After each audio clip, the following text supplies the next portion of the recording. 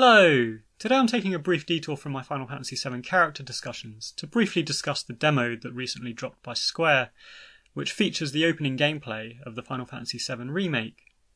Now, for full disclosure, I'm not exactly in the vanguard of fans who are attuned to the daily updates and rumours on the remake, and much like my approach to going to the movies, I'm not actively looking at footage or leaks or even trailers unless someone's really recommended it to me, because I do want to maintain a sense of anticipation and surprise when I do finally, experience it for myself.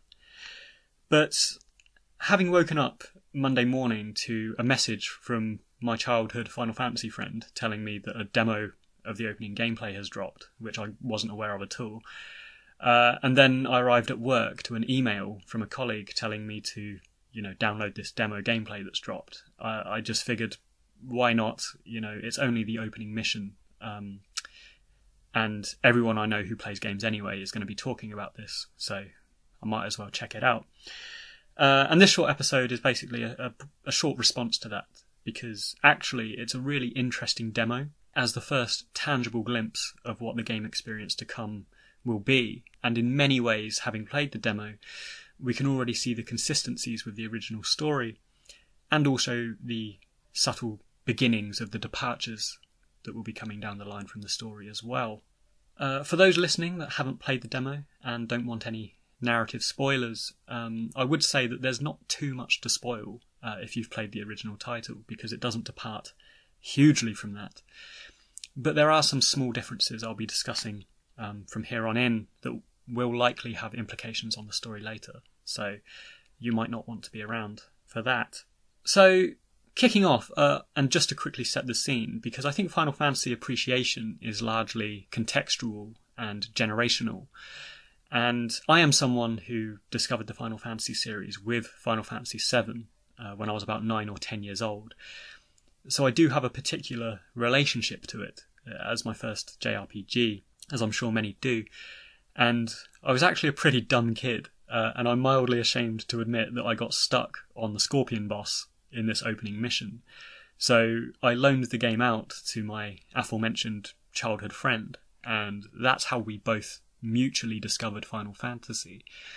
And we basically did that thing where you go around one another's houses with your memory cards and you're sort of playing through the story together, which was great. But my point here is, I'm not the fully old school Final Fantasy fan who was around for the Knights and Mages stuff of the early 90s. Nor was I a latter-day fan who was introduced and familiar with, voice acting, such as in Final Fantasy X. But, like many, I was ushered into the series at the beginning of what many consider to be, this golden age, as it's called, which was the 5th generation console cycle, and the trilogy of Final Fantasies that were released for the PlayStation 1. And, these do remain among my favourite games to this day. So, with this in mind, and turning to the Final Fantasy VII Remake, it's a very interesting endeavour by Square, and the general mood among the longer-term Final Fantasy fans seems to be quite divisive, but leaning towards enthusiasm. And 2 comments I've received recently sort of crystallise this divisive sentiment, because on the one hand, you have someone saying you shouldn't mess with people's nostalgia, which is a fair comment. And another one I got more recently states that it's a new game, it's an entirely new experience, and it should be considered as such. And the original title is always going to exist, so you can play that and enjoy that, if you want to. So for my part, I appreciate both sentiments, and personally I am erring towards the latter idea. And from what I've seen of the remake so far, it reminds me a lot of what happened with the Harry Potter franchise, which, much like Final Fantasy, I discovered as a child, and I loved the books, and I grew up with the books. And then the movies came out, and they sort of took the books and transformed them into something familiar, but in many ways something entirely different as well, but still equally enjoyable. And I think this is the best way to view and appreciate the Final Fantasy VII Remake, where it's been taken from its 1997 origins and uniquely modernised and refitted for a modern audience, a modern platform, and I guess a modern world, if you like. And really, my only lingering concerns about the game are, A, whether they're going to completely rinse it with DLC content that might obstruct the world and story, and B, whether it's actually going to be released in my lifetime, which I say only half jokingly.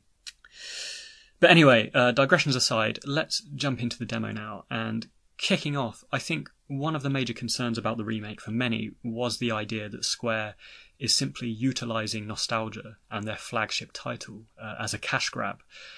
And indeed, the number of tech demos and references to Cloud jumping off that train dates back to the PlayStation 3 release, I think, and it's been consistently teased and alluded to for years, along with, of course, the extended universe material, or the Final Fantasy VII compilation as it's called, which augments the Final Fantasy VII story, but has, some people quite cynically accusing it of being, money spinning on the part of Square.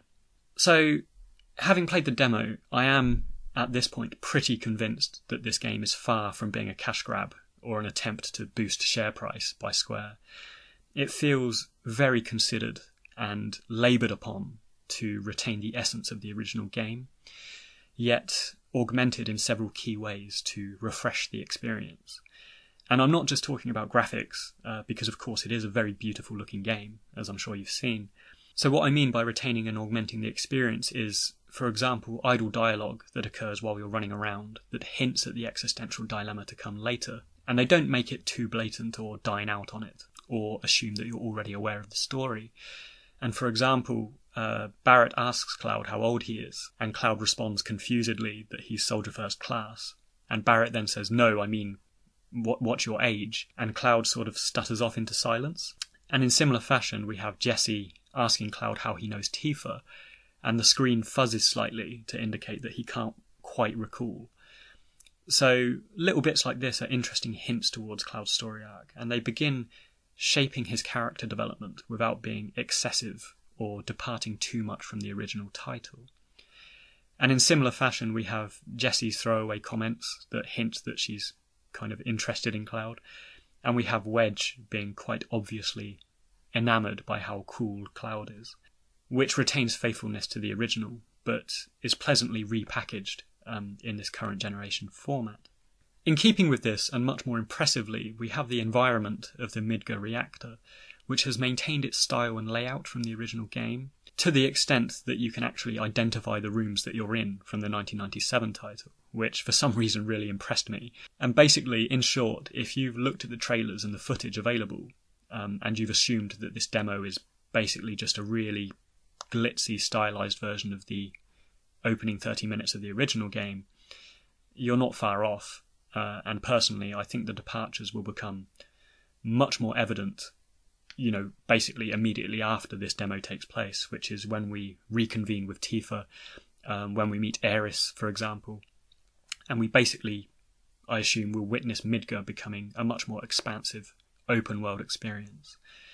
Because I think it's here that they're going to introduce the sprawling subplots and the side quests across the city, and also start exploring how these characters interact and react to this early, quite muddled version of Cloud. Now, turning to the differences, one thing I noted immediately was the opening cutscene of Aeris in the alleyway, and how, in the original game, she stands up and strides out towards the camera, which then zooms out over Midgar. In the remake, we have a similar set piece, but Aeris is actually sensing something menacing in the alleyway, and then she flees out onto the streets of Midgar. And this is interspersed with the opening soundtrack, but over the top of this, and quite different from the original, we hear the quiet melody of One Winged Angel playing. So there's a definite amalgamation of story at work here, which, based on the music, I assume is regarding Sephiroth, and perhaps the Jenova reunion, that right from this opening moment draws Aeris into what is traditionally Cloud's story. And I think an easy assumption to make could be that maybe Sephiroth is aware that she's in possession of the white materia, which is the only thing that could potentially stop his plans, of summoning Meteor with the black materia. So that's just an early stab in the dark about why that could be, and perhaps it's a logical, albeit revisionist angle for where this story is going to go, and that Sephiroth is maybe hunting Aeris where he wasn't in the original game. once the train draws into Midgar, Barret calls up to Cloud something like, "Get down here, Merc," which replaces the immortal, "Come on, newcomer, follow me." And then we're immediately introduced to the game mechanics, which, as you might imagine, is kind of Kingdom Hearts meets Final Fantasy 15 by default. But there is an option to switch to classic turn-based gameplay, and having tried both, I can say that the standard gameplay is definitely much more nimble-fingered, action-centric, borderline chaotic, but it is enjoyable. Well, I personally found it enjoyable, and the classic gameplay is, of course, a much more turn-based JRPG thing that caters to traditionalists of the title. Now, I mentioned in my recent Cloud Strife discussion that I'd be interested to see how they handle the whole "this is more than just a reactor" scenario in the remake, because there's a lot of questions around whether this voice is Zack, Sephiroth, or the real Cloud, and I suggested that they could retcon or remove this entirely, and what they've done, in the demo at least, is partially retain it. And what they did was they showed Cloud freaking out when it's time to set the bomb, which he does in the original, but instead of a voice, we see a solitary black feather float down beside him, which indicates, of course, the one-winged angel, Sephiroth. So this leans towards the reunion story arc, and that Sephiroth is actively haunting him from the outset, which many have suggested in the past. And it's prudent to mention that the demo does actually conclude with a brief vision of Sephiroth flashing up as well, which further emphasises this idea that Sephiroth is going to be connected to Cloud much more earlier in the game than in the original title. So, moving on, another interesting departure which actually alters the story slightly is seeing cuts to Heidegger and President Shinra, who are watching events unfold during the bombing mission. And their villainy is crafted here with a subtle retcon, because in this version of the game, the avalanche bomb fails to detonate, or fails to fully detonate, after we defeat the Scorpion boss. And so President Shinra directs Heidegger to detonate the reactor themselves with their own robo-guards, which, much like the destruction of the plate that occurs in the original game, shows the willingness of Shinra to orchestrate self-sabotage attacks and injure innocent people, to turn public opinion against Avalanche. And it will be interesting to see how that might develop in the full remake. Now, another not so much difference, but a definite revelation that occurs in the remake is the pronunciation of MACKO, which, as it turns out, is pronounced MACKO. And I'm open to opinion on this because I'm aware that I have a pretty heinous record of pronouncing names in Final Fantasy. And every few months someone will comment to me that my pronunciation of Aeris or Aerith is wrong, because I've always said Ares, and my pronunciation of Rinoa as Rhinoa is also very wrong. And by the way, I messaged my friend to ask how he pronounces the former, and he pronounced it Ares too. And I'm going to put that message on the screen just to show that I'm not the only one who has made this mistake in the past. But anyway, I'm interested to know if any phonoaesthetic enthusiasts out there have ever anticipated that it was called MACKO as opposed to MACKO, because that's something that I really never considered before either. So anyway, I mean, really, that's the extent of the major differences that we witness in the demo. I've probably missed a couple. There's definitely more action-based gameplay, as you might expect, with a brief dodge the lasers sequence. There's much more instantaneous combat. And there's much more incidental dialogue that helps character development, particularly among tertiary inclusions such as Biggs, Wedge and Jessie. But generally, I think it's pretty similar to the original opening of the game. But interestingly, where I've previously mentioned that the beginnings of Final Fantasy games generally allow players to run through and attack, and basically not even really need to use a potion. Final Fantasy VII, at least on the normal setting, is a fair bit more challenging, particularly the Scorpion Guard, which has several stages to defeating it. And I was quite pleased that my friend messaged me on Monday evening saying that the Guard Scorpion game overed him on his first attempt, because he spent over 2 decades laughing at me for getting beaten by this thing as a kid. Anyway, final quick points before I wrap up. Initial characterization is quite interesting, particularly around Cloud and Barret. And regarding Barret, he's proved slightly controversial in the past because some consider him to fall back on this racial stereotyping, which on the one hand I can see where that argument comes from, but I'd agree with it more if Barret were simply this two-dimensional typecast character all the way through the story, who has no rhyme or reason to his demeanour. But as it stands, and as I've discussed in the past, Barret is actually one of the more interesting three-dimensional characters, in my opinion, and he has this anger and indignation rooted in regrets and a tragic backstory, which his backstory at Corel and the Gold Saucer explores. And I think it perfectly rationalises why he is the way he is at the beginning of the game. And on this note, the remake does hint at this self-conflict and his grappling with self-control, because in the elevator, while we're escaping from the reactor, he's going crazy about Shinra and stuff, and Cloud sort of quietly gestures at him, and then we see Barret's clenched fists sort of loosen up, and he has this brief introspective moment, which was really kind of subtle but also very interesting, and this gives me hope that Barret will get even more development and more backstory exploration in the full remake, which would be, great, I think, because the sequence at Corel, dying, all of that stuff, I thought was really emotive in the original title, and as I discussed previously in my Dine episode, I would really have enjoyed exploring that story a little bit more. To conclude, having said that, if you're among those who wasn't really keen on Barret in the original for whatever reason, then don't expect much revisionism in the remake so far, because he's still a very ballsy, loud leader with bad language and stuff like that. And yeah, he is pretty consistent with the 1997 release. Moving on to Cloud, I don't have too much to say on him, to be honest. The look and feel with him in-game and the controls and the movement is great. And as I say, it's not a million miles away from Final Fantasy 15 controls. But the proportions and the handling of the Buster Sword is actually pretty good, despite the historic ridiculousness of its size. But they really nailed the gameplay visuals and the visual ergonomics of Cloud handling the sword, which looks really cool. As I've stated, they begin hinting at this crisis of self, and actually, despite the voice acting and this ability of current-gen consoles to communicate much more, emotions through, facial expressions and whatnot, in my opinion, they have maintained Cloud's stoic, blank slate demeanour pretty well in the beginning of the game. But also, more importantly, and again, as I stated in my recent Cloud discussion, I really hoped that they would maintain this comedic edge and periodic goofiness of his character that they had in the original title. And actually, in the demo, we see him having these infrequent, combative, bantering discussions with Barret, which hints at this penchant for humour.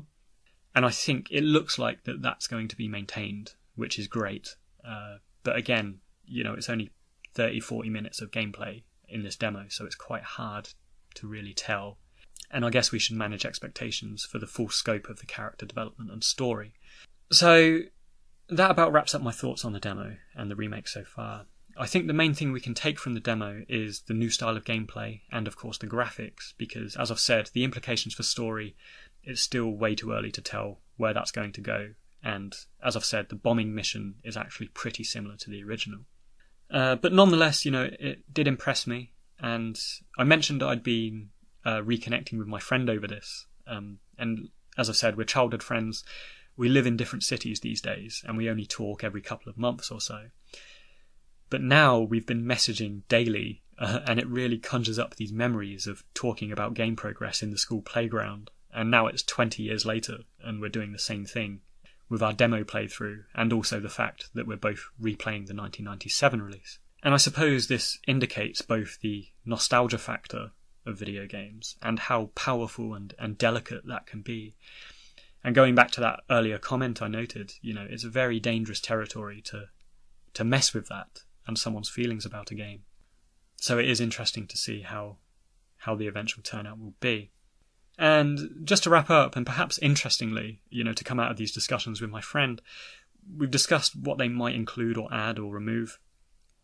And what is interesting to leave off on, just before we get the full release of the game, is where this first segment of the release is going to end.